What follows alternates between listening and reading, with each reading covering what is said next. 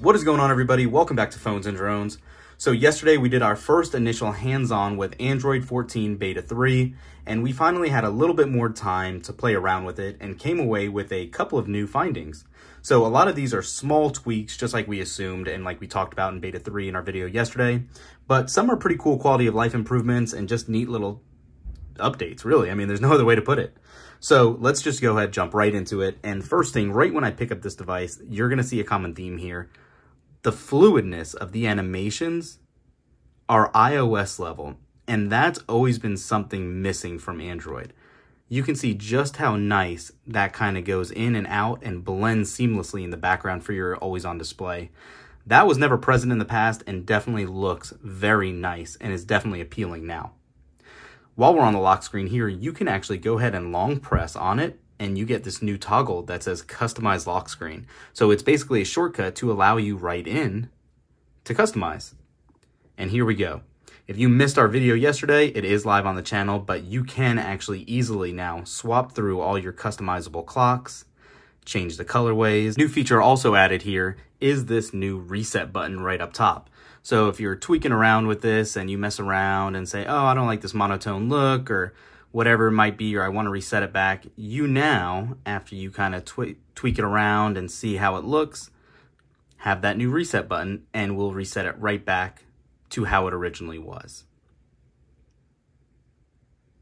Pretty neat.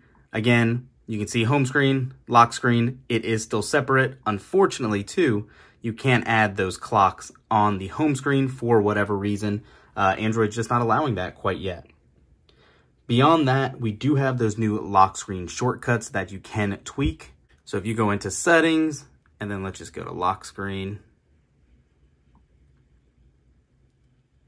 So obviously, now what you're gonna have are those new shortcuts at the bottom for the left and right side, and you can see it live time. So instead of camera, if you wanna have, say, do not disturb on the left shortcut, and let's go ahead and just do QR reader on the right, you can see everything fades out and it does highlight what you're currently looking at.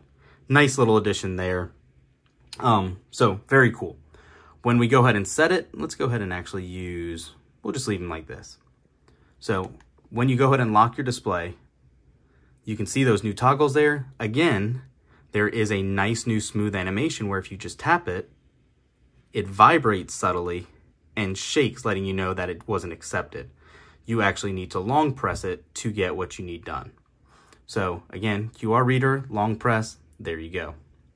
But touching back on everything we were saying earlier, it's the fluidity of the system and just how nice these animations are actually looking and how everything kind of just fades in the background and works. One other new addition now, if you pull down the notification shade, whether you tap on it when it's tiny or if you do the double swipe down and tap on the clock, it takes you directly to the clock app now.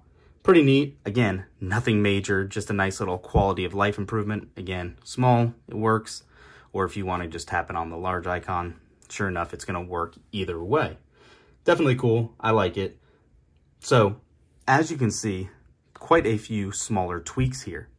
Another smaller tweak is now when you actually go to plug in your device to charge, when you plug it in, there's a new animation up here where you get a little pill shape briefly around the battery and the percentage to let you know.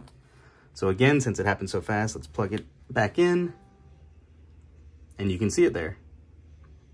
So pretty neat. Again, overall, just a ton of smaller tweaks.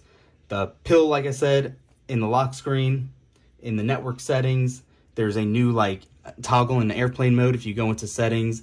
It's very consistent now. So like the pill shape here is a little different. It's just been very cleaned up and made a lot smoother than really any past Android version I've used. And that's very telling considering this is only a beta still. Definitely don't worry about it if you put this on your primary device. We've had no real substantial issues. The only one we actually came across occasionally was the share sheet not working. So keep that in mind if you do a lot of sharing. But guys, Android 14 Beta 3, thumbs up. Massively good device, or I should say upgrade to the operating system for all the devices that are eligible for it. Let us know in the comments below. Are you excited? Are you downloading it? And if you have, how has your experience been so far? Thanks for watching, guys. We'll catch you in the next one. Peace.